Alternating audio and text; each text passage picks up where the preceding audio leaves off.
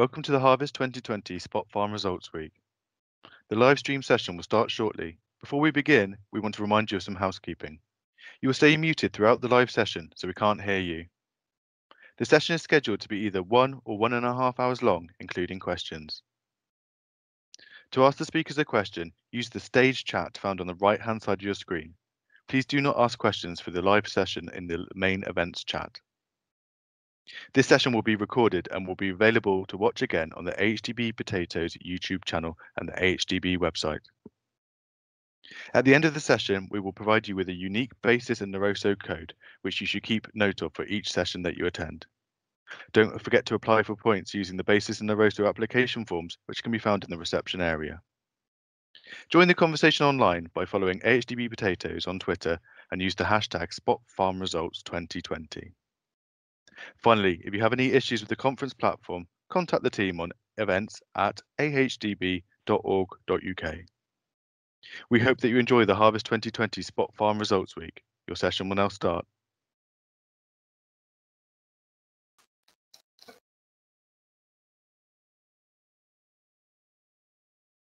Hello and good afternoon, everybody. Thanks for joining us.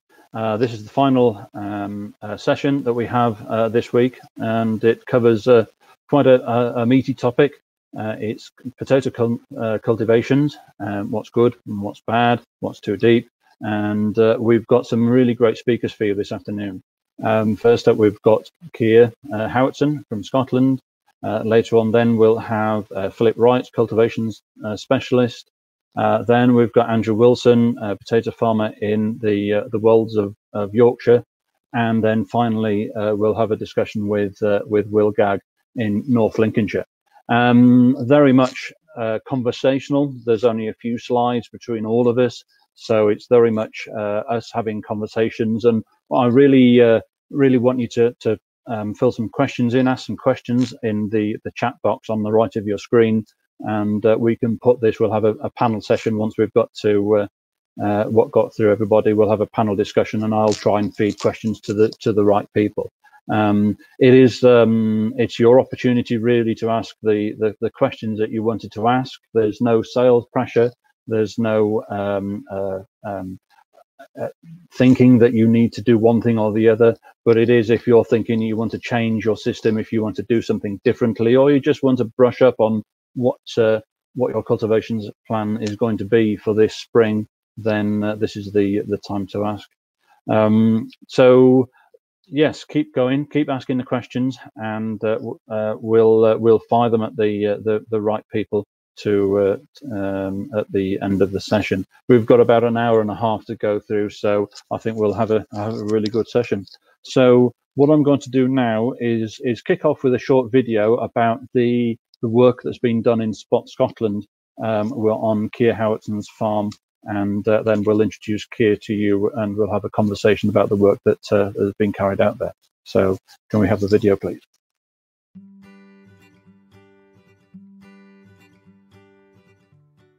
So Mark Stallam at Spot Farm 2017 in Scotland, basically looking at the first of the commercial treatments in the cultivation demonstration.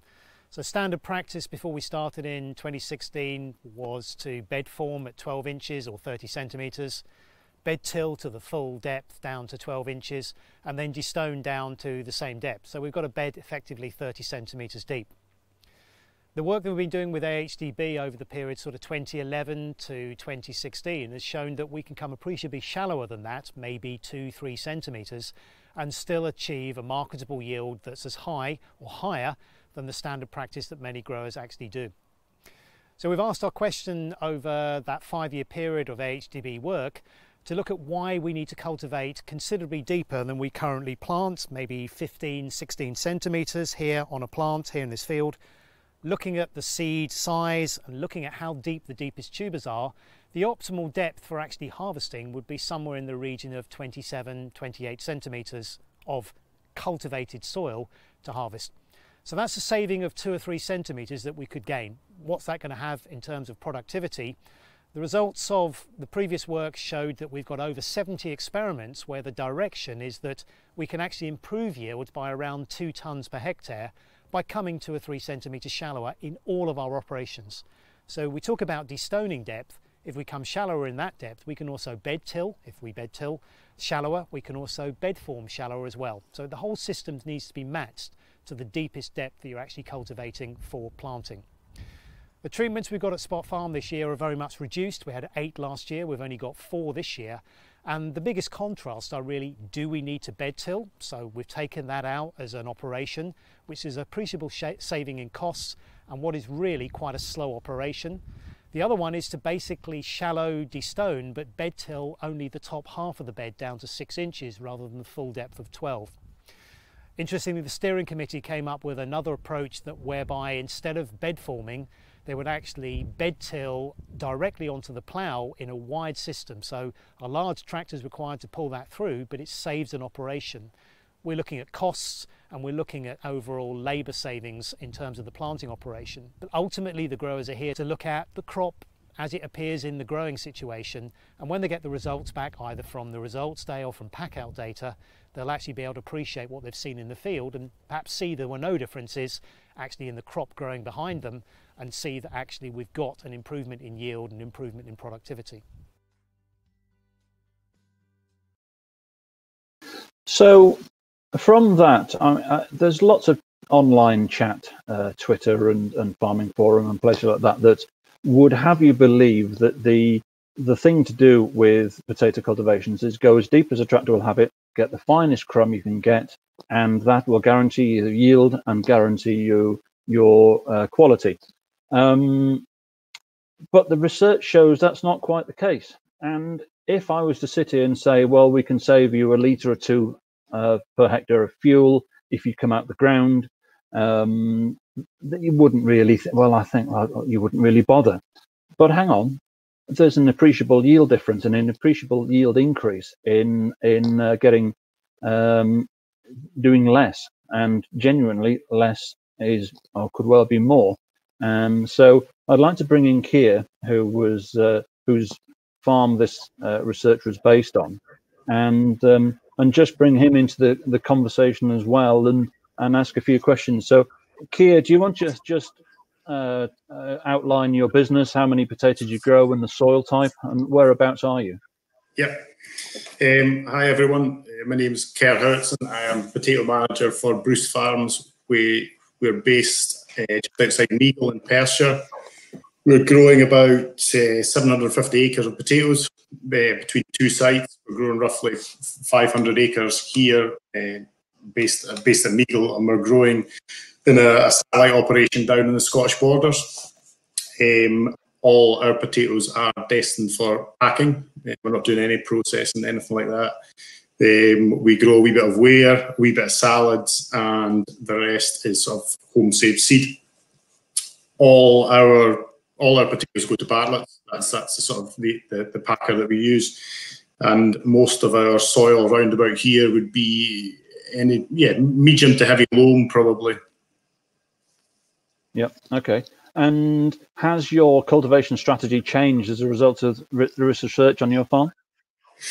Yeah, I think we were obviously Spot Farm hosts from 2016 to 2019. 2016 was very much a soft launch into the sort of Spot Farm project for us. 2016, year one, was just all cultivations.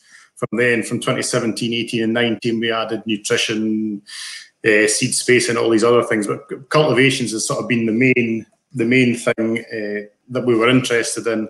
One, because we felt it was a very important part of the whole growing potato process. It's very key. If you made a few mistakes at potato planting time, or there was issues then you would carry them all the way through the season.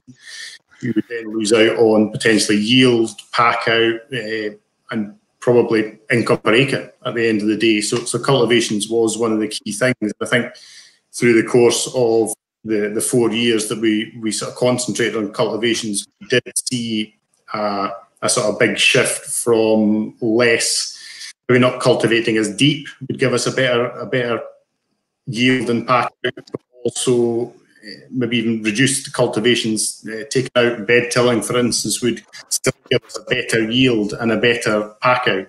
And that's obviously with losing quite a lot of costs, because bed tilling would be one of our biggest costs, I would think, through the planting process. Yeah, and whilst other machines are available, what bed tiller and size are you using at the minute? We're using single bed tillers. We used to be, in hindsight, we used to be quite guilty of bed tilling to speed up a stone separator. All sort of changed part of the way through our spot farm project. We bought another stone separator. So we had, instead of 3 stone separators, we now had 4. We had another planter, and I would rather not bed at all, to be honest. We do still have bits that we need to bed till, a heavier end rig or areas of the field. But in the past, we probably bed till the whole field, whereas now, if there's a quarter of the field needs bed tilled, we'll bed till that and just basically do the bare minimum, even if it means reversing a quarter way up the field from the end and just pulling from there out to the end of the field. And so there's not been a reduction in machines on farm, but there's been a change in management, I guess. Yeah, I mean, there's still a place for a bed till, because I say everybody's got those heavier fields that you do need a bed till, but we're certainly, from probably bed tilling about 90% of our land, we will be bed tilling probably on an average year less than 15–20%. Wow. Okay, so that's quite and that speeds up the operation hugely, I guess, in the spring. Yes, it does. I think I'd rather have 4 stone separators going slightly slower than 3 stone separators on a bed tiller trying to keep out in front, to be honest. I mean, the bed tilling between labour, fuel and wearing parts is, as I say, is the most expensive operation in our sort of planting plans. Yeah. And have you seen, well, you've seen yields increase and marketable yield increase as well from these activities? Yeah, we have through the spot farm. We have, quite considerably. And Mark Stalin was obviously quite involved in the spot farm Scotland, and it was him that was quite keen on trying reduced bed tilling, trying no bed tilling as well. And I think the results we got kind of spoke for themselves. There were, over the 4 years, that the key things that we took away were reduced cultivations, i.e. probably less bed tilling, and the other thing, which is not sort of cultivation related, is reduction of nitrogen when growing potatoes as well. So. Just outline the reduction in nitrogen. In how has that occurred? It was sort of an idea that we had, especially the second year. Mark Stalin was obviously quite vocal about we were putting too much nitrogen on. We have a sort of base rate fertiliser that we put on planting time, and then we will top dress potatoes per variety, per field. And yeah, it was a trial. We went ahead with our base fertiliser over all the plots. One plot we top dressed, one plot we didn't.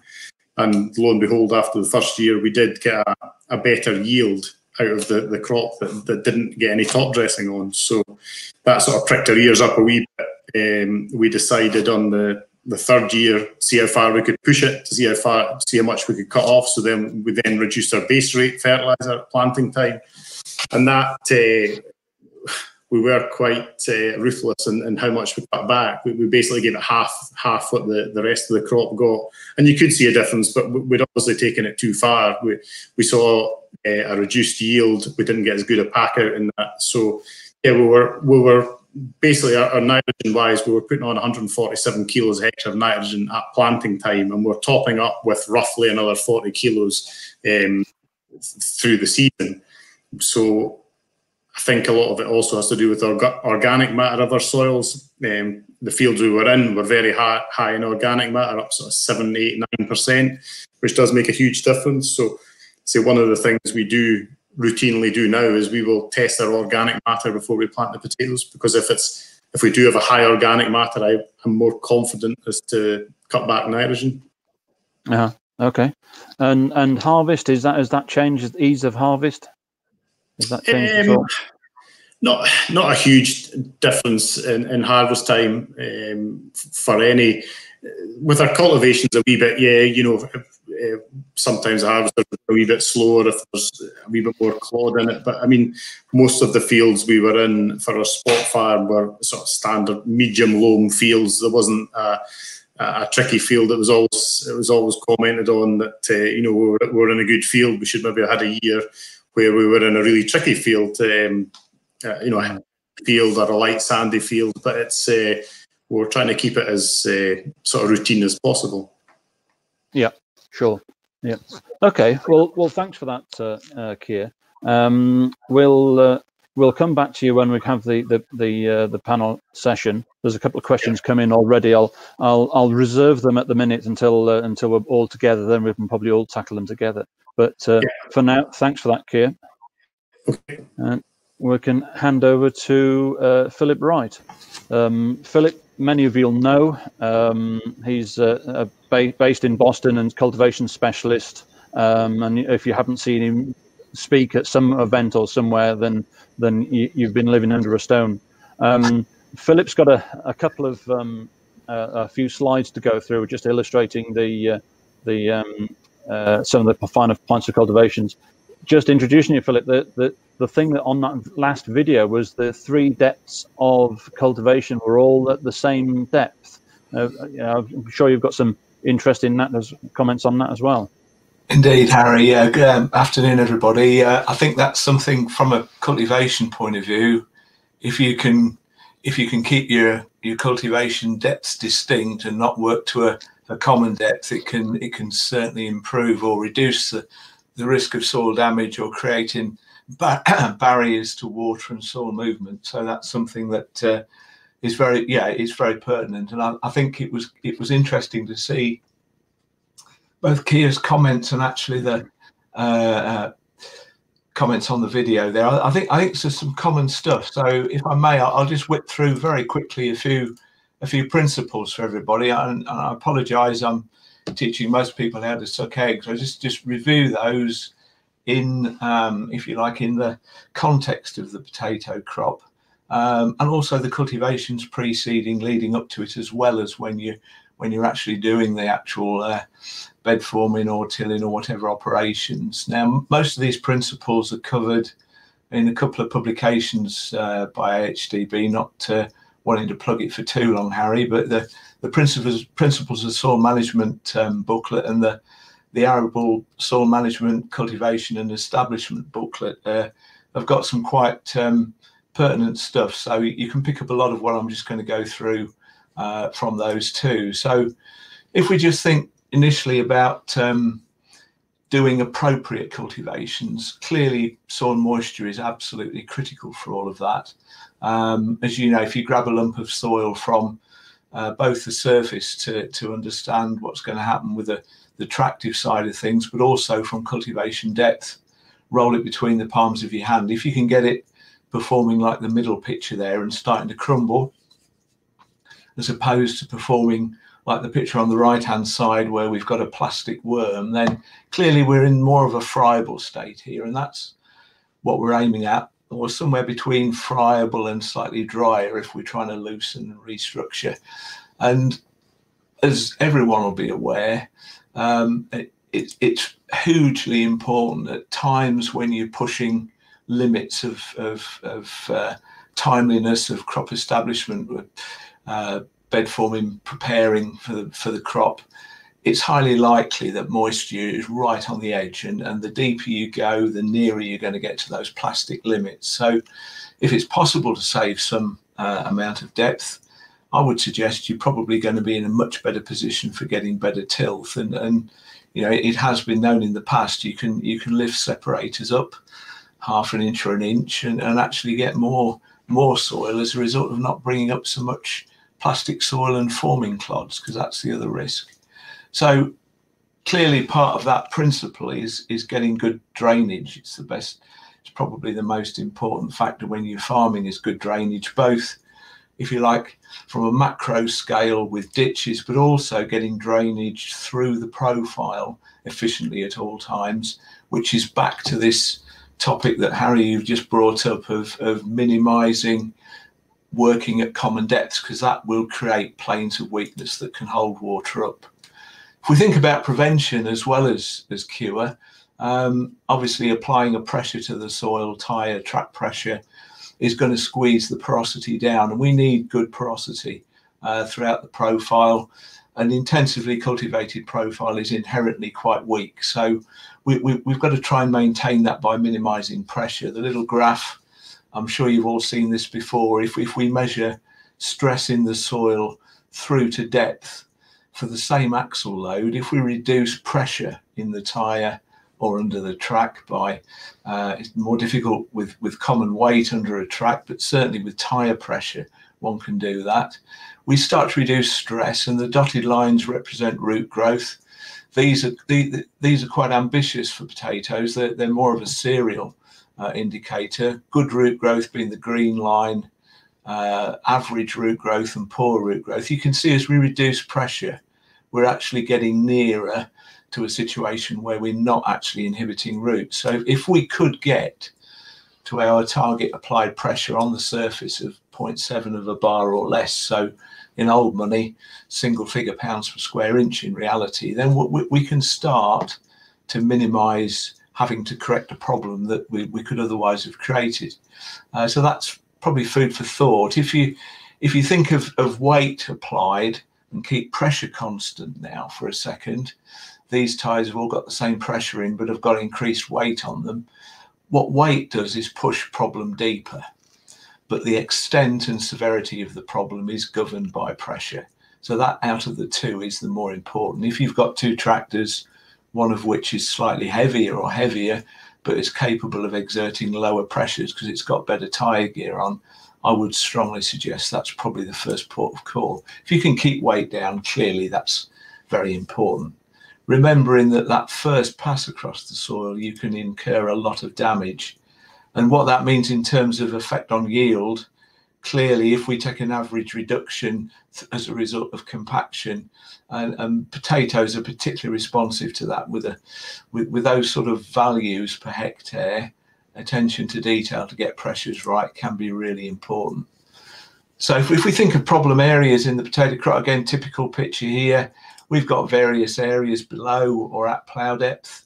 Clearly we're going to incur greater levels of damage if we're ploughing in furrow or we're ploughing when soil at plough depth is plastic. We're going to incur some quite significant risk to damage there.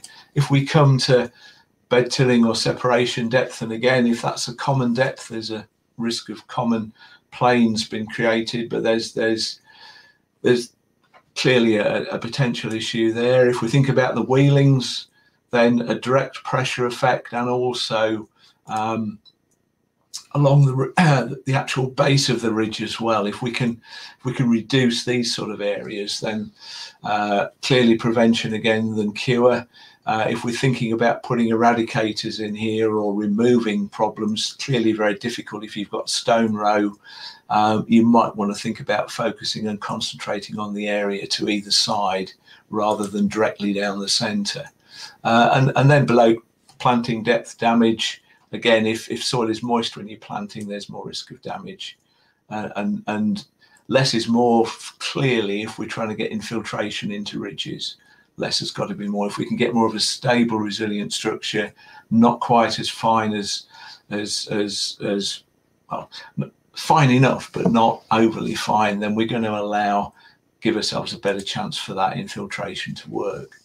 If we're thinking about restructuring the soil as preparation, I'm thinking now really as opposed to at the time, then if we're pulling tines through the soil, it's very important to lift and stretch that profile. In order to do that, we've got to have less than plastic conditions by definition.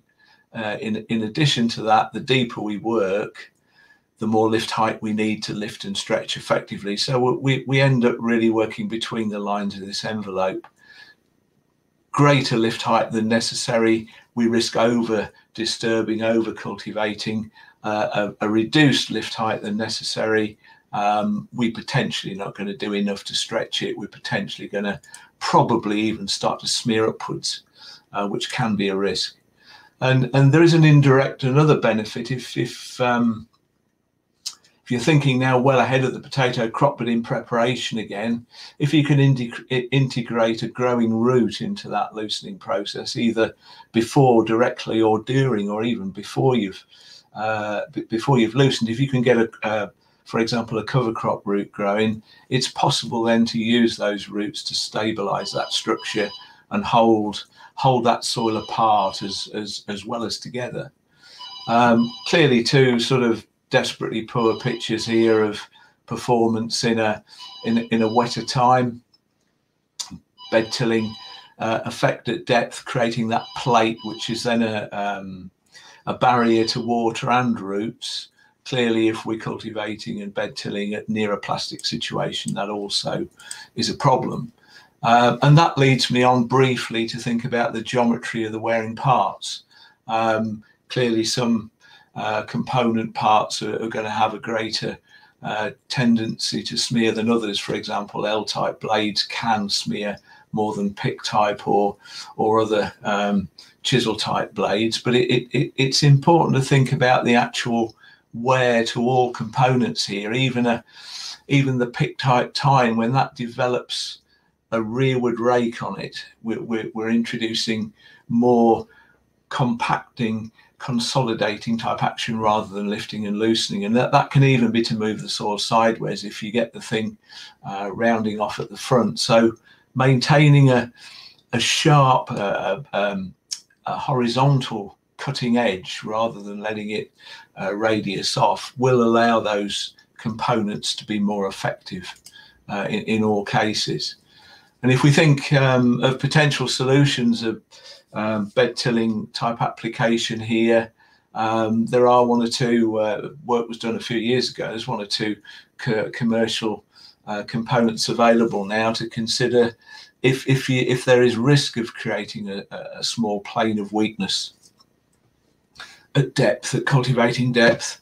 It's possible to introduce a very small lifting tine before you plant, while you're doing the bed tilling operation, to actually remove that just in the zone where the potatoes ultimately are going to be planted, so we actually help the thing along in this area here.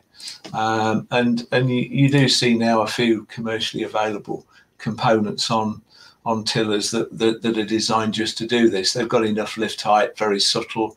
It's not going to put the draft of the thing up at all, really. We're really just trying to attack that very thin plastic plate and provide some drainage access through that, so that when water does start to be applied or is involved, it doesn't immediately seal that plate up. Clearly, we could do that with other tilling operations as well, but we've got to be careful that we don't lift stone into the zone. So it does present problems with tiller star, other types of machine, trying to find the area where to put this, really, because we want to be obviously behind the share, because that's potentially where we're incurring the damage, but we've got to be before, in an ideal world, the soil is deposited on top, so we don't bring and mix up stone through that soil. So there are challenges on some, but if it provides people food for thought, then that might be just at this stage something to consider. So yeah, I think my message, really in line with Mark and Keir's, is that can you do less and actually achieve a better result? I believe it's possible. Certainly avoiding too fine a tilt. Remember those barriers to infiltration, barriers to water and soil, barriers to water and root movement, sorry. Clearly both very important. Remembering that soil moisture at time of tilling, at time of cultivation, massively important. It may be we just work shallower because we're going to do less damage. Synergies between roots and metal exist. We're looking at this at all times now, because if we can get a win-win situation using roots, at the end of the day, roots are the things that structure soil. Honestly, metal is a means to an end, but it's probably a very important means to an end at times. Avoiding common depth operations, massively important at all times when you're cultivating, irrespective of the crop. If you could default to less rather than more, to shallower rather than deeper, less risk of plastic action then on the soil. And yeah, if we can prevent it, if we can control our pressures, it's certainly preferable. It may need to be used in conjunction to cure. So hopefully that gets me to where I need to be, Harry, for you. No, that's excellent. Thank you very much, Philip. That's just the job. I just picking up on your first slide, really, because everyone in the spring gets itchy wheels and wants to get out there and get going and crack on. You really want to be testing the soil for its plasticity at the bottom of your working depth, I assume. Exactly, Harry. Yeah, I think it's often not done.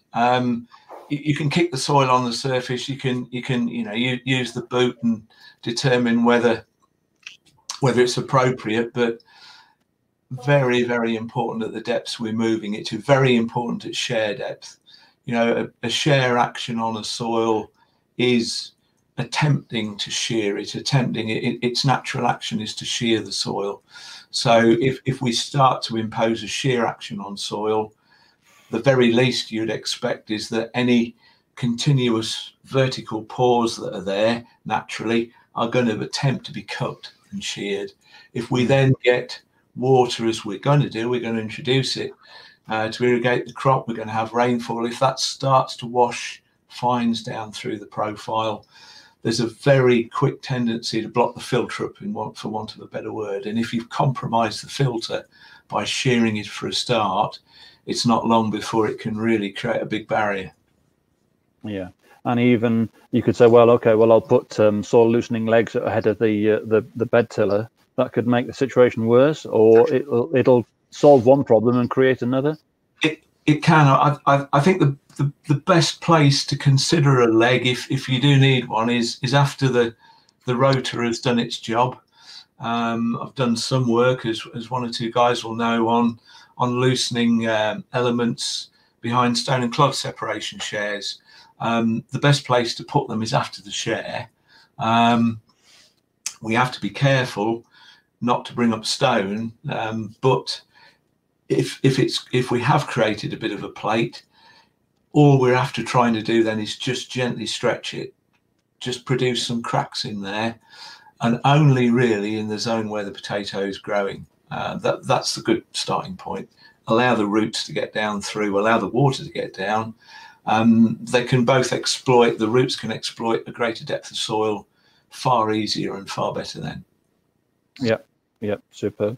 Okay, and there's lots of talk. I don't know if you have any experience on destoning and whether destoning is overused, or is there a tiller star? Maybe we'll pop this question on to the panel, really, but something like a tiller star that will bury stones, is that better? Do you have any experience in that?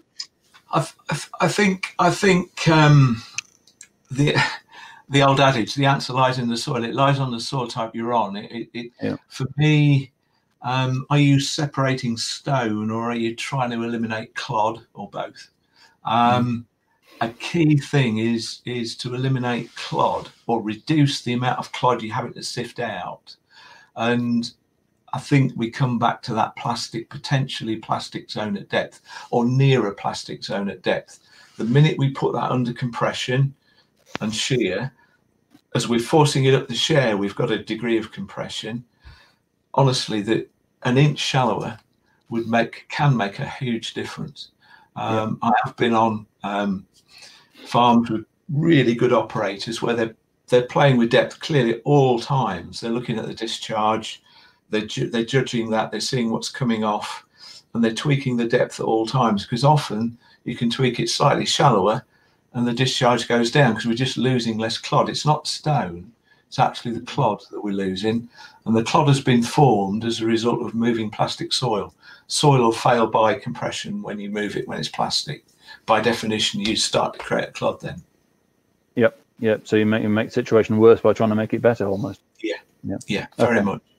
Yeah. Right. Well, that's great. Thank you, Philip. That's you off the hook for now. We'll bring you back for the panel discussion in a little while. I can see some good questions coming up, so that should be good. Yeah. We'll get some banter going. That's for sure. Right. Well, thank you, Philip. That's some good information there. Again, keep the questions coming in if you've got something for Philip or for any of your other speakers. Now we'll change. We'll go north slightly. We'll we'll head to the Wolds of Yorkshire, and Andy Wilson, and he was involved. Had a long involvement in the HDB potatoes and the Potatoes Council before that, and I think just when I started work, I turned up to a field near Castle Howard and listened to Andrew talk about his findings in cultivations as well. So, Andrew, thanks for coming. Can you just introduce your farm business, how many potatoes, your soil type, and the type of potatoes you grow? Sure, yeah. Afternoon, everybody. Yeah, we're a tenant farmer on Castle Howard Estate. We're on the edge of the Wolds, but we're in Rydale district. We don't have that nice freeze raining stuff that the Wolds provides. We do have a wide range of soil from limestone to sandy loam. This farm's not called Brickyard for nothing. We have our share of clay. It can be quite a challenge at times. We grow about 240 acre of potatoes, all for processing, half for chipping, half for crisping as a rough split. Store virtually all of them. To go out between November and March. We embarked on we've been doing trials for quite a long time now, but we embarked on the involvement with the Potato Council in 2013 after a very small scale one in 2012. The Slingsby trials, as they became known, was in 2013, focused mostly on cultivations. And that was quite an eye-opener, really, on soil textures and fineness of bed and how we can do things better. And that's slowly transformed how we do things. We used to run 2 single tillers. We then went to a double tiller, ridging straight into the ploughing, which was quite good in that we could run at a shallower depth. So we're just hitting the hard clod on the surface and not going into the damper stuff underneath. As a principle, that wasn't bad. But you get to a point where you can't leave anything tilled overnight that's not planting if it's a catchy time, because it turns to some kind of forage. And that put a lot of pressure on the tiller that he couldn't keep in front. We didn't need a particularly big tractor for anything else. So going 3-bed was going to mean hiring something enormous with auto steer and things. It was going to be very expensive. And to cut a long story short, we don't do that anymore unless we get a Philip Wright out on us, and then it's a tool we can use. We do things quite a bit differently now. I don't know quite how far you want me to go, Harry. Well, yeah, I mean, I remember in 2013, I think you were trying a tiller star, and you smiled and said the highest speed we can get is 0.6, 0.7 of a kilometre per hour, which is painful. That's about word for word perfect, yeah. I'm not sure you used the word painful, but anyway. There may have been an adjective in there somewhere. There might have been. But what do you do now? Are you on the plough, or are you before the plough? We started growing cover crops in 2011. Dipped the toe in the water, made quite a lot of mistakes in the earlier years. But in 2015, I think, really wet spring, in desperation, we stuck a Bomford Superflow into a field before we ploughed it because it was far too wet. It was all slumped and soggy. It had nothing growing on it all winter. What the hell are we going to do with it? We stuck a Superflow in it just to try and dry it out a bit because it was ploughing like baking sides. We ploughed it a few days later when it had dried. We dragged it again. We ridged it and planted it and thought, hang on a minute, that would make things a lot easier. So the following year, we bought a Simba TL cultivator. We demoed one. Andrew, this was not ploughing, so you hadn't ploughed this. It was dragged before the plough. That's the unconventional part of it. We still ploughed it. Okay. Some would call that recreational cultivation, but the difference that it made was staggering. So with the cover crop seems to be doing something for us, but how can we get more value from it? The drag before the plough had made things much more friable, much easier to cultivate. There must be something in it. We demoed a Horsch Tyranno that was an eye-watering sit down in a dark room type of a price. We couldn't justify it. We found a second-hand one, a Simba TL with the same legs on. What a game changer. What a game changer. We pulled that through some cover crops, some that had been mulched, some that hadn't, and some stubbles, a bit of an experiment. A few days in front of the plough, and the theory being is get that top 8 or 9 inches friable and dried before we plough it. Not dry as in drill it with a seed drill dry, but drier than it had been. So when you plough it, what you turn down is drier soil, not wetter soil. It's much more friable. It's much easier to cultivate. You're not battling with big fat wet furrows. Followed the plough then a couple of days after with the same cultivator again, ridge it up and plant it, and in a nutshell that's reduced our bed tilling from about 150% 10 years ago down to 40% now. So quite a bit we don't bed till at all. That has made big differences in we don't get the row slumping, the capping, the cracking, with less screens and with easier harvesting. That has really extracted some value from the cover crops by altering the cultivation regime. And what sort of depth are you bed tilling at? As shallow as we can get away with, but as deep as we need to. If it's dry on the surface and we're suffering with we've had some beds that have dried out on us, it's been really dry in sunshine, wind, and the top of the bed's gone hard, we can probably get away with running half depth because it's only the hard plod that's creating the problems on the destoner. I will say that the other thing that made the difference was this: we've got a standard Unistar. We got a destoner upgrade 2015 or 16. And that does make the difference. If you've got a lot of cover crop, a lot of muck, and particularly some fluffier type soil types, with a web machine, that the increased fibre in the bed, because that's the key thing that makes the difference. You've not buried the fibre, whatever it might be, muck, stubble, even stubble, but muck, cover crop material. You've not buried it in a layer underneath the bed. You've mixed it into the full profile, which is completely opposite to blackgrass lessons. But we're too worried about that in potatoes. We've mixed that fibre into the bed, which can then, in a damp time, cling to the bars of a web destoner, whereas the Unistar just gobbles it all up.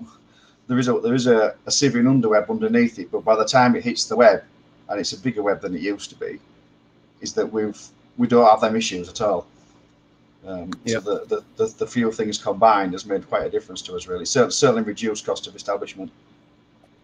Yeah, fantastic. And what's your destruction policy with the cover crops? Any glyphosate used, or you just go straight in?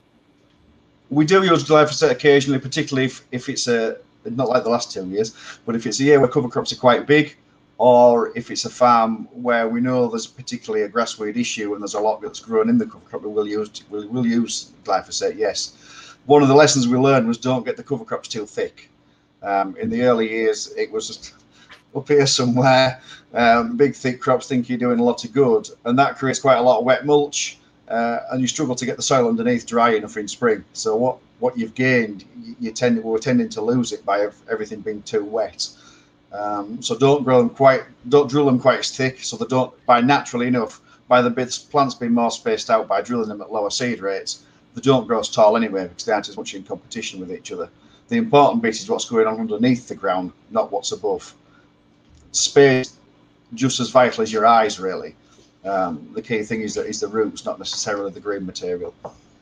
So we do flail it. We will flail it if I think there's enough cover crop there and there's enough, particularly if there's been muck as well. If we've got 1.5 foot of cover crop and we've put muck on it, we'll tend to with a 3-bed potato topper, and we just change the long flails for short flails, one that goes in the wheelings, and top it with that. It helps justify the topper as well, to be fair. Top it before we muck it, so that we don't finish up with all the organic matter down the trench. It's no use to us there, basically.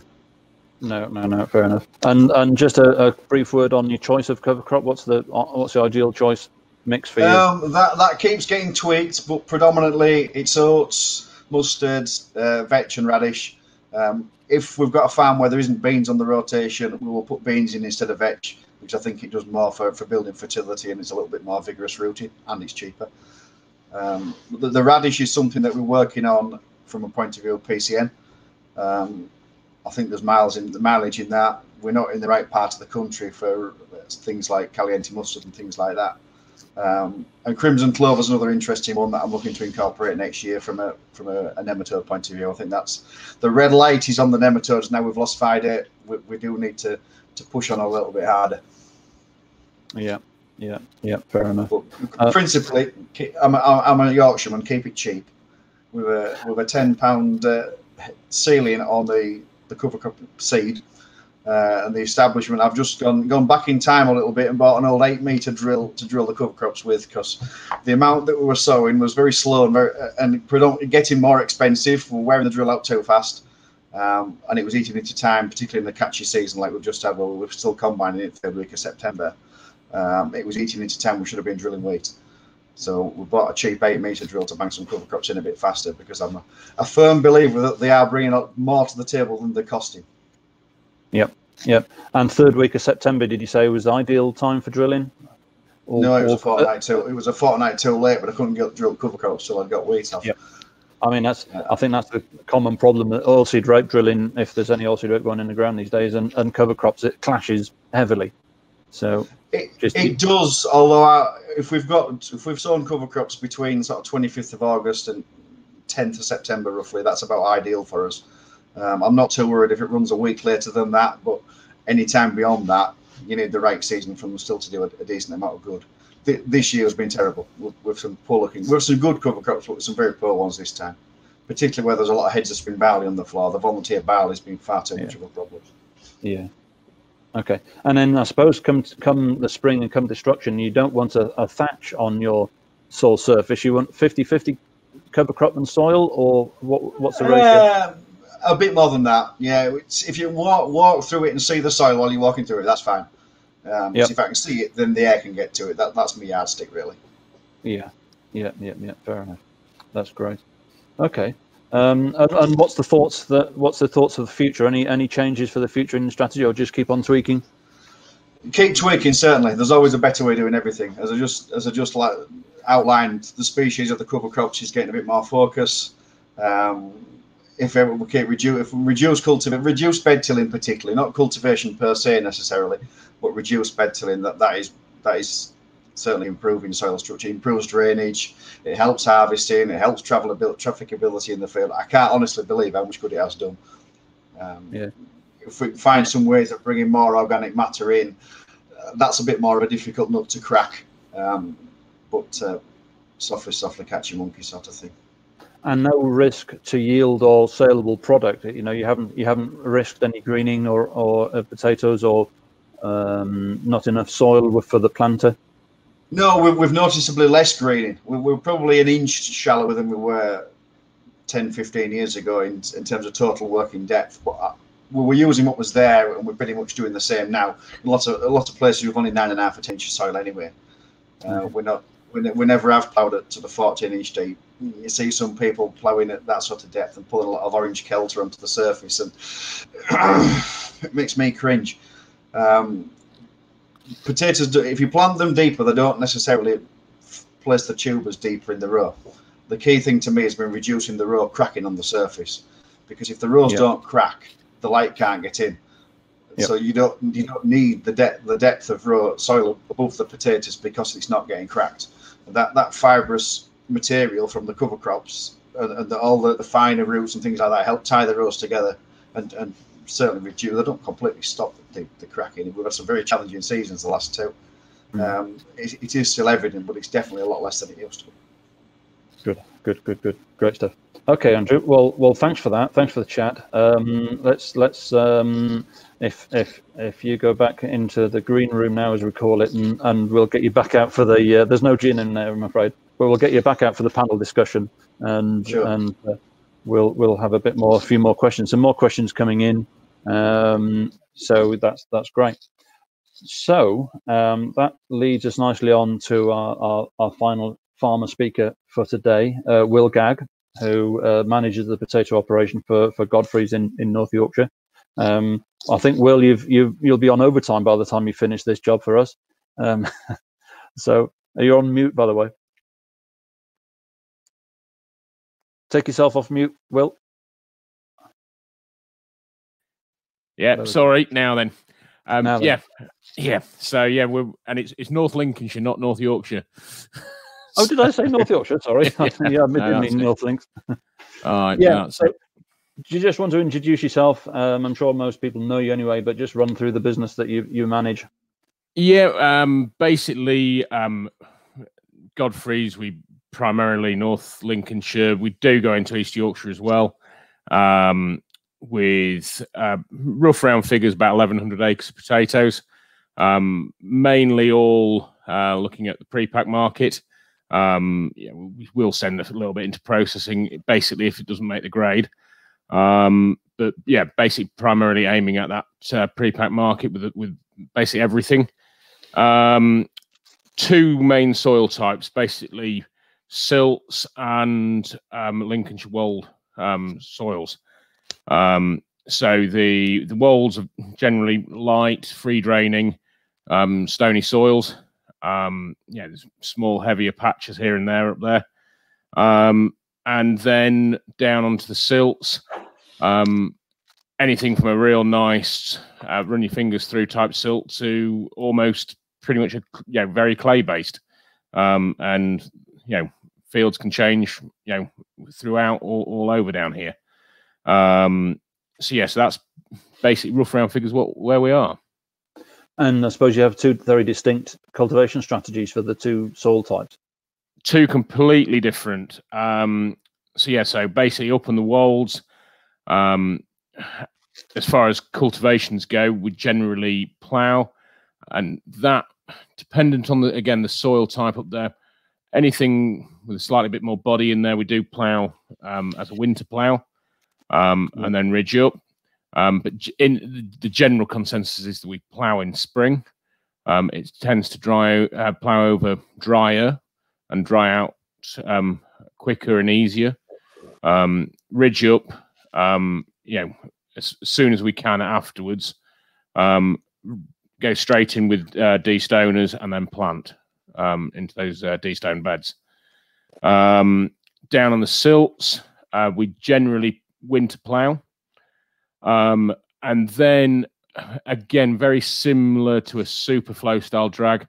We actually had it specifically made for us by Challenger, a drag with what I'd class as basically like a Norfolk tine in there to go through, basically create air into the soil and just basically without ripping up too much, without pulling up too much wet, basically.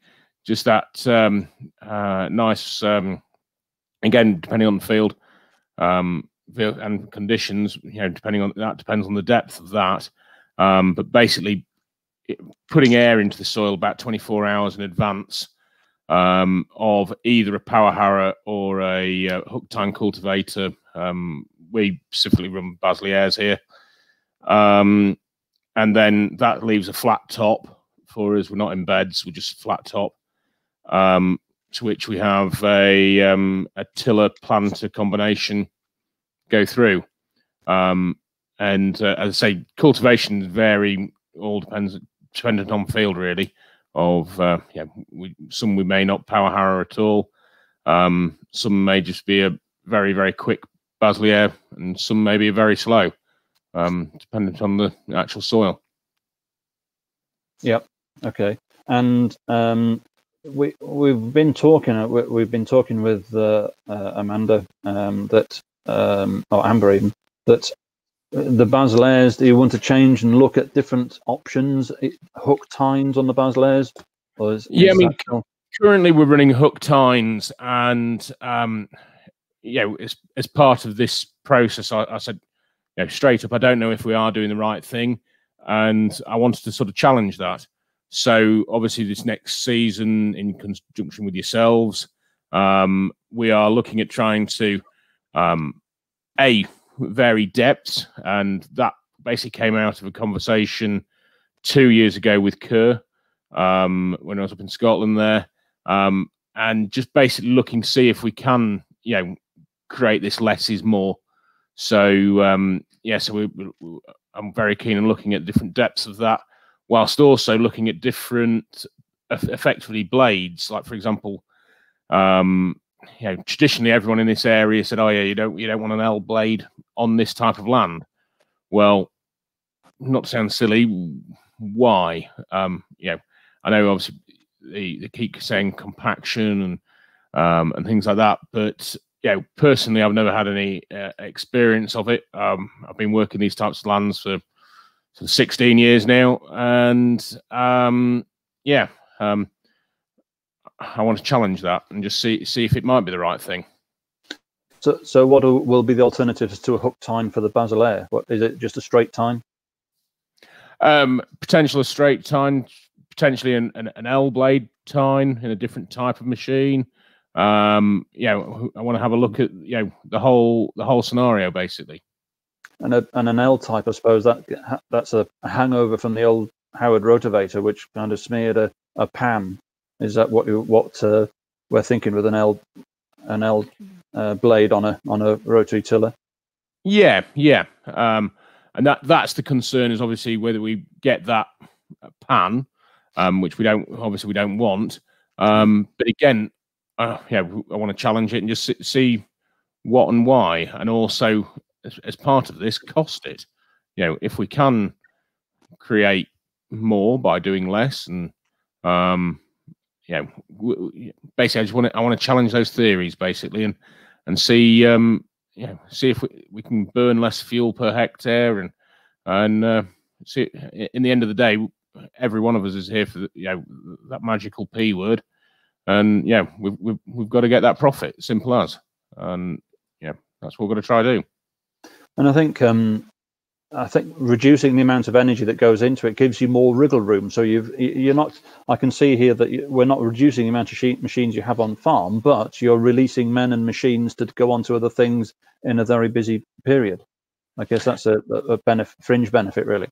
Yeah, exactly. I mean, it is a very, very busy farm, and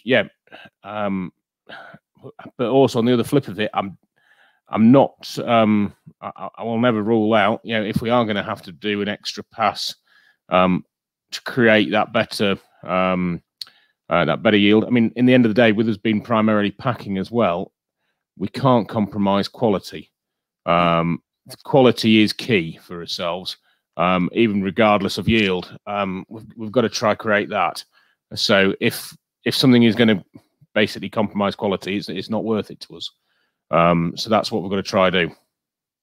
Yeah, I think that we gain that loud and clear from all of the comments on Twitter and other social media, that you can't compromise on quality. And I think people worry about doing less because they'll get less sellable quality.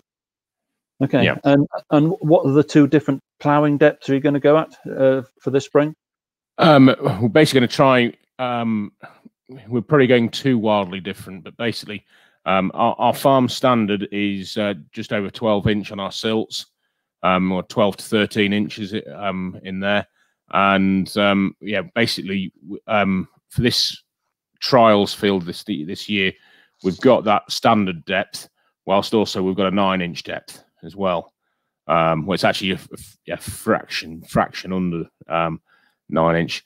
So we've done that. Up in our wall land, basically we are the sort of 10 to 12 inches of depth. Some, if you go too deep, you do just fetch too much stone up. So again, it depends on the soil up there. It depends on the field. Yeah. And were the just remind me on will these trials be happening on both sites, on both soil types, or just the one? Primarily this year, it is just on the silts. We did plan for all this last year, and then good old wonderful COVID raised its head. Just as I think it was about a week before we were about to send the plough in, and basically, obviously, we had to restructure, rethink all our trials. With what we could do. Now, obviously, now we've had more time to get around that, and even for this year, we are worst case scenario, we're planning that if we can't hold events, I've videoed everything on farm of what we're going to do. So hopefully, either which way, we will have good plans and good trials to be able to show for next year. Yep. Great stuff. Super job. And then also just cultivations aside, you've got some interesting work going on in irrigation as well, coming up at Spot North. Well, to be honest, we did that this last season, an awful lot of irrigation work of trickle against boom and gun, and we published that earlier this week. So we've done a fair share so far. Yes, yeah. That's good stuff. Right. Well, That's great. Thanks, Will, for that. Then it's 4 o'clock. I think we'll bring everyone in for a bit of a panel session. We've got some questions that have come in. Got Kerr, got Philip, got Andrew. Okay, that's great. So the first question really from David Hoyles down in South Links, really directed at Kerr, and I think Kerr, you might have answered this, but we'll do it as a kind of an group team effort, if you like. Kerr, if you're only bed tilling 15 to 20% of your land, are you planting straight into stone separated land that has already been ploughed? Yeah, I mean, our sort of our standard practice, we winter plough. Then we would go in with a set of ridgers, ridge up some beds, and then the decision needs to be made whether we need to bed till or not. So most of the time we're not bed tilling, so we just go straight into the stone separator. After the stone separator, planter, and that's it. That's the sort of the basic. We have tried. I know somebody mentioned the tiller star earlier on. We tried that in our first year of demonstrations. Output was probably the biggest comment. It's very, very slow. Although we only tried it in one field, the guy that we actually borrowed it from said it would only do a certain height of field, either heavy field or a light field, not really much in between. I don't know how good a comment that is, but the sort of big thing we struggled with, or the guy that was driving it struggled with, was big stones. You know, it would bury the stones underneath the bed. It would bury anything up to, I think, about 80 mil. Once you were over 80 mil, the guy was out picking the stones off and throwing them on the front box of his tractor. So, I mean, I don't know what everybody else is like stone-wise, but certainly we'll have a lot bigger stones up in Scotland than 80 mil. And as it turns out, the guy probably took longer to do. I think he did a pass up and down the field, and it took him longer to do that than it took us to do most of the rest of the trials put together, because he was constantly stopped. Yeah, and it's just a secondary question. If you de-stone everything, you declod everything, Kerr? Yeah, we do. As a whole, we do have a wee bit of really light sand that's got no stone in it. If we had the proper machine, we would probably go straight in and just make up some beds, set hoods on the back of a bed tiller type machine and plant straight in the back. But no, predominantly everything gets stone separated. Yep. Super. Okay. Right, let's have another look for another question. Tom Rees from Pembrokeshire. One for Philip, really. Have you found any difference between not ploughed that follow a cover crop? So are we ploughing in cover crops? Does the cover crop provide organic matter that stops the planted bed to slumping? So more organic matter, can it prevent slumping of the bed? Certainly, Harry, as a principle, if you can improve that, you're looking at sort of short-term organic material really with fibres and roots, and the longer-term build-up. But I think both Will and Andrew made some very good points that if we can get fibres in there, which is very much short-term, they're key to holding soil apart and stopping it running together. And I'm a big fan of growing roots through soil, so I would encourage everyone to do that.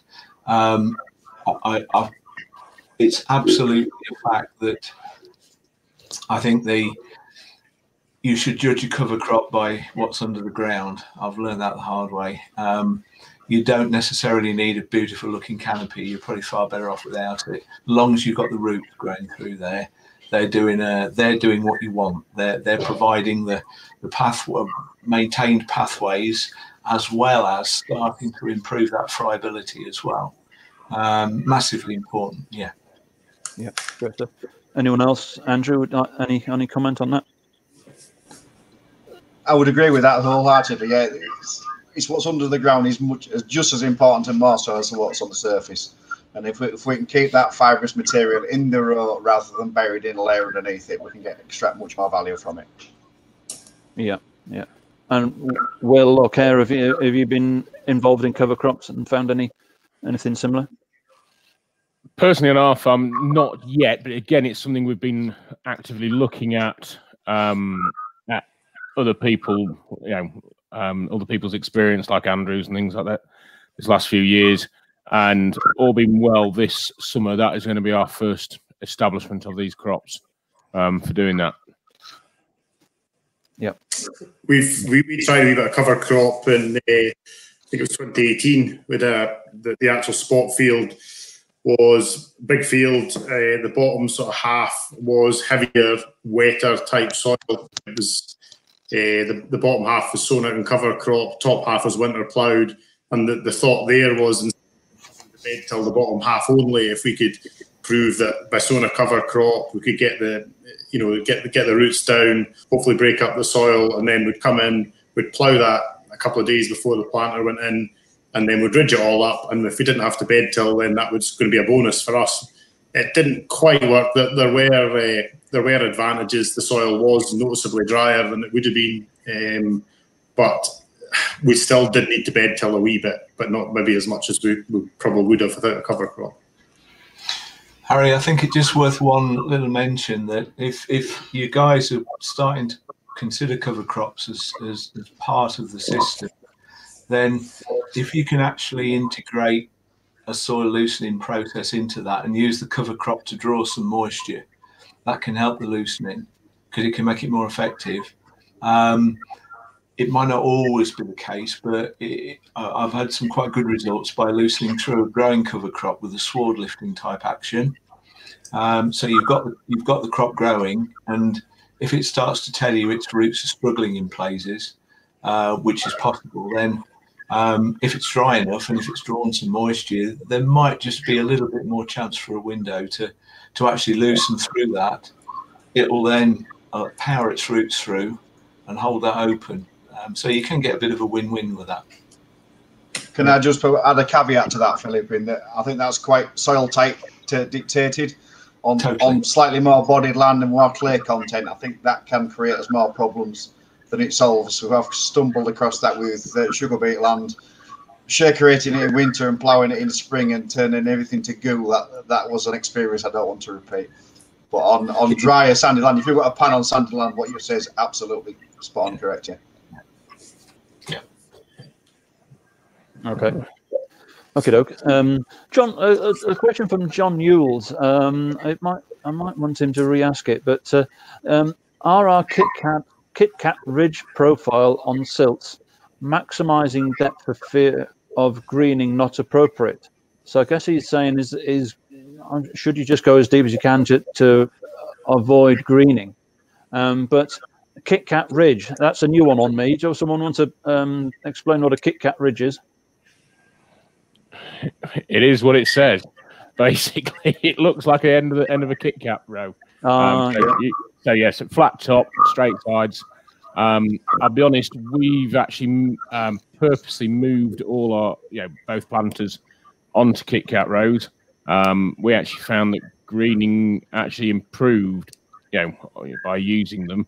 For us, it took a lot of fine tuning. I'll be honest. And just making sure we had an actually slightly wider row. So basically it wasn't just sort of like a domed, slumped over effect. It actually pressurized and created that row.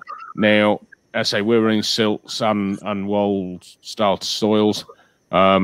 Sometimes if we've not got the soil on the wolds, yes, it does slump off a little bit. But in general, our greening's definitely improved off the back of that. Yeah. Any Kerr or Andrew? Any comment on that? I think I would agree with Will. I mean, we've sort of got the boards on our planters that will leave everybody speaks about a KitKat sort of ridge, and I think it certainly does help with greening. Just you can do a lot with the pressure in the hood as well. You can retain a bit of soil if you're you can also lose a lot of soil. It's very, very fine tuned. I think you need to have the best operator in the seat anyway. I think you're right. Yeah, we're not in Kit Kat land really in this neck of the woods. But yeah, absolutely right. The planter man's key. Use what soil there is there. Get a slightly wider. Shoulders of the ridge are quite critical. But yeah, it's what you say is bang on. Okay, great stuff. All right. Next question from Archie Montgomery. What is the best cover crop for not bunging up the de-stoner? Andrew, do you want to come in on that? It doesn't really matter that much. Cost is a bit of a driver on the cover crop thing. There's some magical seed mixes out there for 30, 40 quid an acre that I steer well clear of. I use oats and beans because I grow them anyway. So I've got a source of them. But if we get the height, or we've got a web de-stoner, and we think it's going to be a problem, just run the tatty topper over it and knock it back to stubble. You've still got the physical matter that you've topped, although it doesn't look like it's much laid in the bottom. It's still there. And the root, crucially, the important bit below the surface, the roots, they're still there as well. So the actual material above on the top, provided it's too thick and it's leaving you a wet surface, it isn't. The species don't really have an influence on that too much. It's what you do with it, really. Yeah, it's more management than choice, I suppose. Yeah. Okay. Will or Kerr, have you had any experience with that? Not really. I think that the best. We tried a couple of King's cover crop mixes, and we tried some winter oats. And in my opinion, when you look at it, when you dig down with a spade, the winter oats was probably one of the better cover crops for us. It seemed to be a lot drier. There was a lot more sort of not body in the soil, a lot more sort of fibrous roots in the soil. I think out of the three that we had in anyway, the winter oats would certainly be the best one. Okay. Yeah, I'd concur. Yeah. I say so far we haven't been in this realm, so yeah, we'll be trying it this next year. Good stuff. I've read something recently about there being a allelopathic effect of oats, which concerns me a little bit. I've not really considered that to be an issue. Really, it's sort of, I think it was along similar lines to clubroot and rape. Has anybody seen any negative effects of that? I haven't personally. I can't say that I've noticed any negative effects of the oats at all, but I don't know if anybody else has. No. My experience of that is not with potatoes, but it's just to avoid the oat dying off and senescing and dying off and exuding the toxin and the producing that effect at the wrong time of growth of the next crop. It's timing of destruction really. They want to be destroyed probably just a bit sooner than you would ideally want, so it's not having that effect with the emerging or growing next crop. Right. Yeah. Okay. Okay. Right. Well, we've got another question here. Just via text via David Wilson. How much clod would growers like to see on top of the ridge? And those ridges could be there for up to 120 days and will weather down. The modern planters encourage overworking of the ridge to achieve that Kit Kat finish. Will, do you want to take that with a personally, I find with some clod there, this Kit Kat still handles it very well, and I do actually personally like to see a bit of clod on the outside. Certainly on our silt land, if we're not careful, we can have it run together too fine. I mean, you never know what's going to happen, with the weather, a week later, let alone all the way back through to harvest. And if we're not careful, we find if we work these soils too fine, they can just slump and run together too hard, and then create a bit of a nightmare at harvest. So I'm quite happy with clod on the outside of my rows, that Kit Kat, it does just seem to form it, and even in with a 40 mil clod there, it still forms very well. So then weather's down. Yeah, I think actually, the Kit Kat row, although it looks great, nice sides, square edges, looks smooth end to end, if you actually dig down in, you can still see a lot of clod in there. It's it is a wee bit of a myth when you look at the field and think, oh, that's great, nice fine tilth end to end, but until you actually dig down and have a look, you can still have a lot of clods in your Kit Kat finish, as they speak about. Yeah, it's a bit of an appearance thing, I think, is the Kit Kat thing. Yeah, the type of destoner can have an influence on where the clod is in the bed. I find a wholly starved machine without an underweb or anything will tend to leave clod on the surface, and it looks like it's a bit rough. We used to run a webbed Grimmy next to a Sard Reiki, and you could see the difference between the two. And it could create, running such mixed machines as that, it could create as a bit of a problem getting planters set up because things reacted differently. But those square corners need to be kept there, and if the soil's too fine and you get a lot of heavy rain or strong wind, it can blow it off. We have a bit of an issue on the latest farm where we do grow potatoes. We've introduced cover crops there now. Finally, his overwintered stubble schemes have ceased, which is an absolute blessing to us, really. In that we would get wind blow if the rows were too flat topped and wide, which they were on that soil, because there was nothing coming out the side of the separator of any great consequence. You're wanting clod that wasn't there to hold the rows together. I'm hoping the cover crop this year will aid us in that, because you can make the rows look fantastic at planting, and a month later there isn't much top cover we've had a lot of dry weather and wind, and suddenly we're re-ridging the blooming things. It's the benefit of fibres through the soil as well, just having fibres in the profile. Yeah, absolutely key, Philip. Yeah. Okay, good stuff. One directed at Andrew in particular from Sam Cook. Any knock-on effects with the radish in cover crops adding to slug issues? Not as so that I've noticed, no. Even in a wet time, I can't say that I've found slugs in them.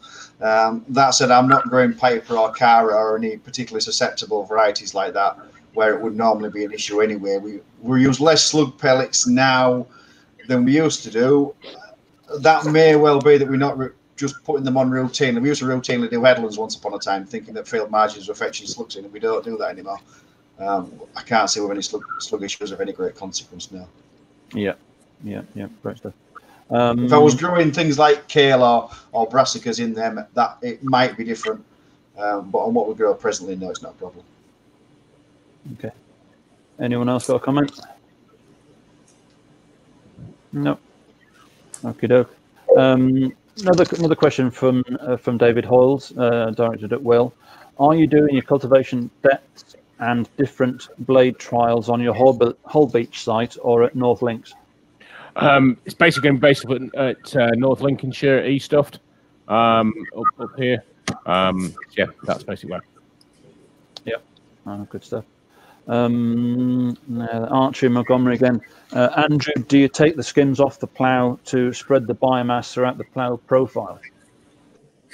No, but we probably should do, because they're not actually doing anything other than being decorative, really.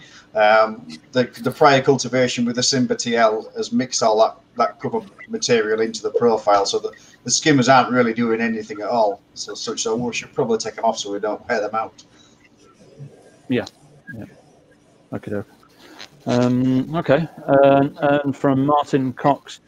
He's saying I'm chairing very well. That's good. Career on BBC. I don't know.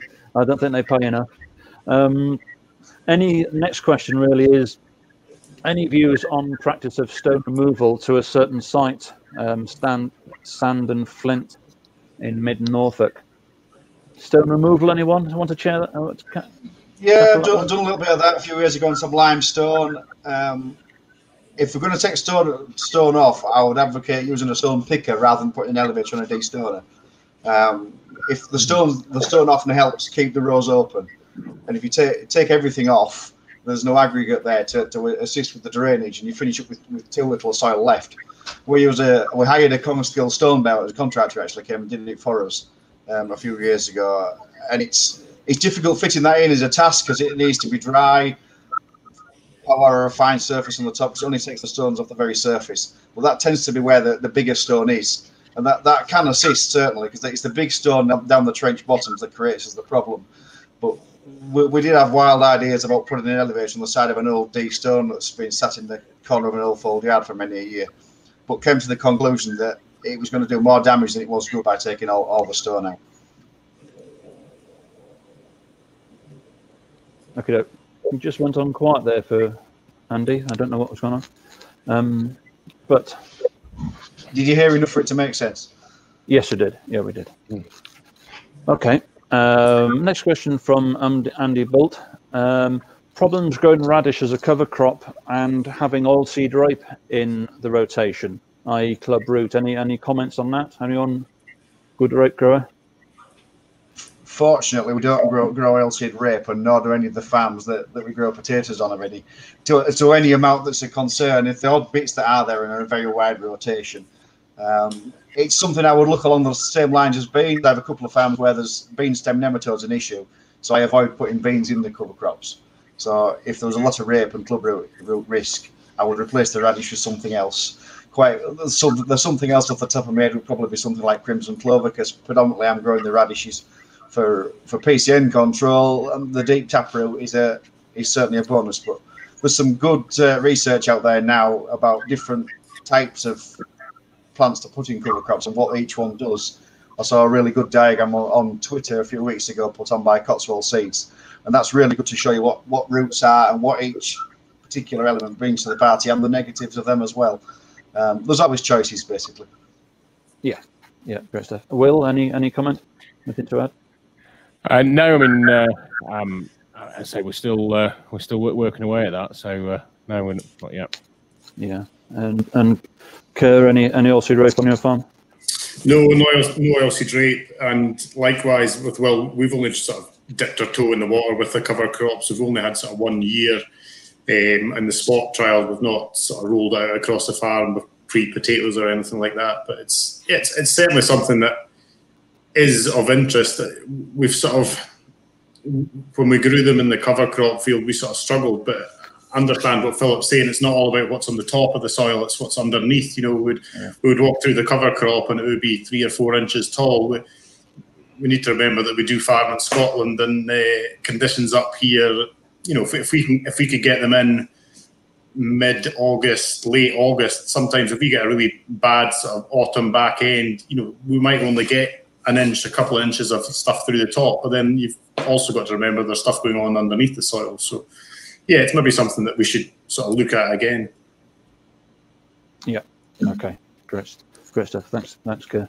David Hoyles again. If you had to compromise on silt, would you choose dry ploughing, potentially August, September, or possible wetter plough with the cover crop roots in? Personally, for myself, I do love, getting on early as far as a good dry plough.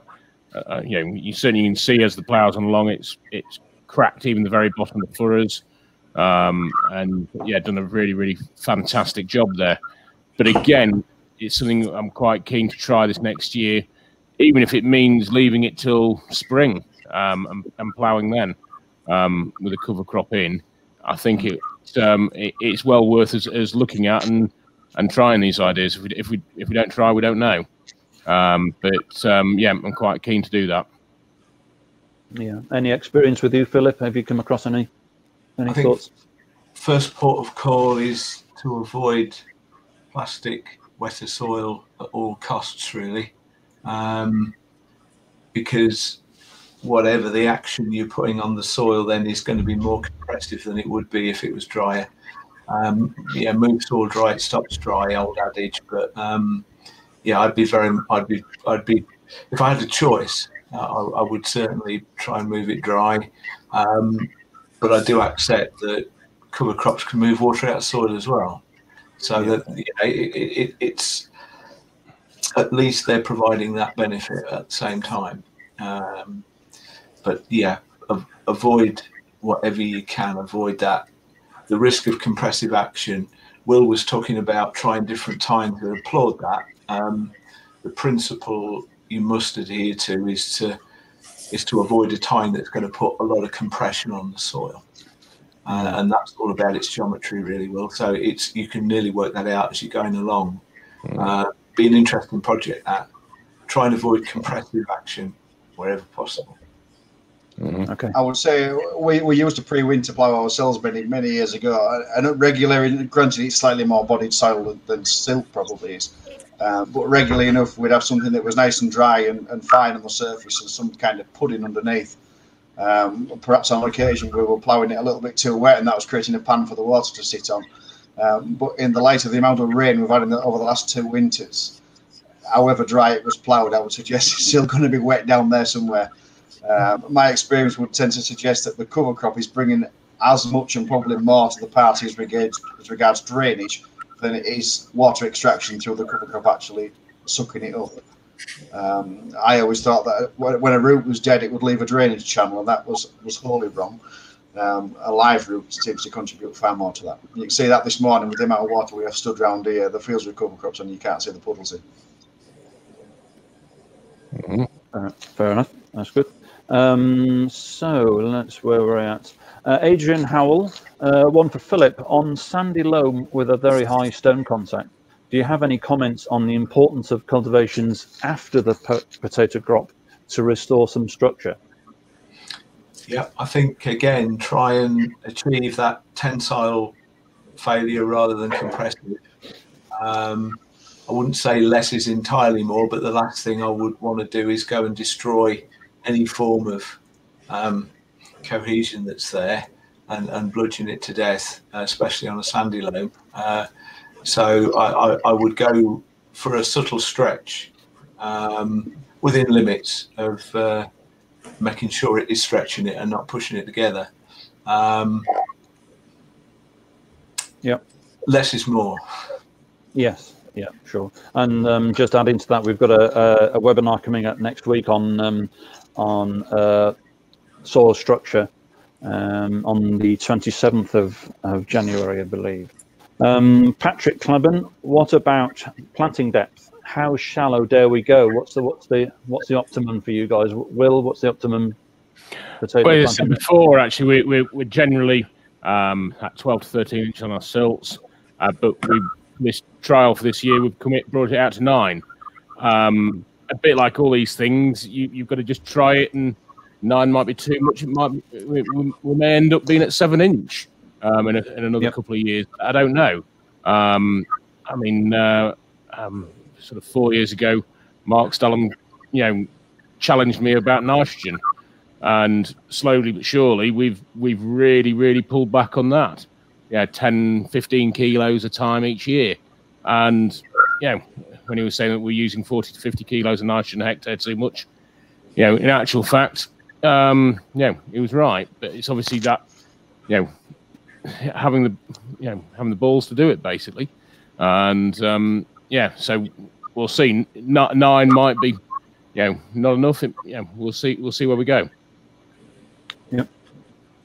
Okay. Any question other about comments? planting depth? Was the question about planting depth or cultivation depth, Harry? Planting depth. Yeah. How shallow dare we go? Variety dictating for me. Something like Dell will plant at 3.5, 4 inch when we used to grow Dell to last year. But some varieties because it's Dell grow down, but some varieties that grow up will be down at maybe 7. We're not as worried as we were about how close to the bottom of the bed we were. We don't want to be sat on the soil where the de-stoner share's been, but I'm not as concerned about it as I used to, because I think the width of the ridge and what's in that ridge is more important than the actual depth of it. Yeah. Okay. Yeah, I would agree with Andrew there. I mean, different varieties, different depths. We also grow. We grow a bit of osprey, and it's a variety that just goes straight down. Plant it at 6 or 7 inches deep in your row, and you'll be cutting potatoes with a share of the harvester kind of thing. We'd plant that 3 inches, 2-3 inches, and it's still, we're not getting any bother with it. Other varieties or other soil conditions, like we've also got some light land, we would plant probably 7 inches deep in that, because we know we're going to lose an inch off the top of the bed on a dry, windy day, and it's also the type of soil it is. It's not going to give us bother at harvest time. But as an average, we would plant tubers at 6 inches deep. I say slightly deeper for lighter soil and slightly shallower for different varieties. Yeah, I'd agree. Spot on. Yeah, I'd back that up as well. Yeah, I'd say our prairie farm average is about 6 inch, but. Some were down at 7, some were right up at 4. It all depends on variety and soil. Tend to plant bigger seed slightly deeper than smaller seed as well. Yep. Okay. Okay, just getting to the last few questions now, and I realise it's 4:30. So, quick comment from Mark Stallam on KitKat profiles. Greater risk of capping owing to pressure on wet soils. Cracks can let light in, and greening can go up, but evidence is limited that that is more or less beneficial for greening. So, just a comment on. I'd say that's probably I'd probably add to that. It's basically that is basically the man on the seat as well, of actually the pressure on that hood. Yeah, if it is those wetter conditions, if it lifts the pressure right off. I mean, our planter, you can lift the planter up with the pressure on the hood if you're not careful. So yeah, it's that man on the seat and creating a good job with that. Yeah, absolutely. Adapting to conditions, it also highlights the need for the fibre in the ridge to stop that compaction. There's a fine line between consolidation and compaction, and a little bit of consolidation is important to stop the rows falling out, particularly in a dry season.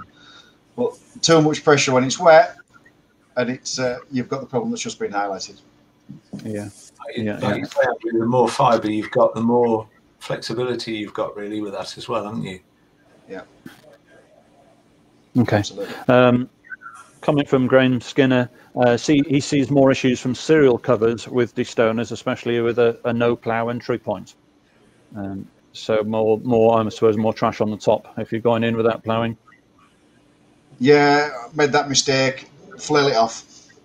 If it's if you've got oats that are a foot high, take it off down to stubble height, and that problem disappears, because the base of the plants, the stems are much less leafy, if you like, so they're a lot less likely to hang on the bars of the destoner anyway. And if it's only sort of 3 or 4 or 5 inch stubble height, it isn't so much of a problem. But yeah, a foot of oats, for sake of example, no plough, yeah, we get that problem as well. Learned that lesson. And finally, we'll get a final comment from Mark Stallam.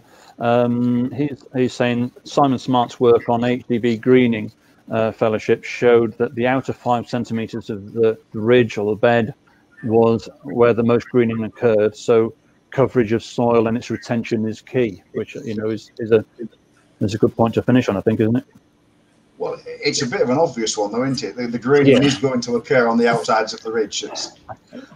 It's a bit like saying the sun's going to be out during the day. Well, we need more research on that, I'm sure, Andrew. So that's great. That's the questions that we've got here. It remains really for me to thank Will, Philip, Andrew, and Kerr for your inputs. It's been some good lively chat. We're moving to this kind of environment where we have less slides and more chat, which I think works when we get lots of good questions coming in. So the whole thing's worked very well. So thank you to our speakers this afternoon, and just as a closing, spring's coming, potato season's coming. Can we go around the room or around the screen? One top tip from each of you about the upcoming season. What's your top tip for spring cultivations? Will? Conditions are more important than date. Okay, you got the easy one then. I was just going to say patience. So was I. I was going to say patience as well. Okay. Yeah. Yeah, and have a spade. Go for a dig rather than just a drive-by. Fantastic. Okay. Yeah. Well, that's great. I was just suddenly remembered that's super. So thank you to our speakers for this afternoon. That brings this session to a close, and it also brings all of the week of AHDB potato sessions, covering all manner of topics, to a close as well. At the end of this, there'll be Neroso and basis points that you'll be able to pick up. And if you've registered or you've signed up, then you'll be able to check back, and we'll be putting these all of the webinars online on YouTube, and you can check back if there's something that you wanted to pick up on in particular, then you can do that, and we'll be sending the links out later this week, I think. So that's it from me. Thank you all very much for attending. Thank you for your inputs. It's always best to get good questions, and even the sticky questions we can always handle. We can always have a go at. So from me, thank you very much. It's 25 to 5, and I'll sign off. Thank you all. Bye.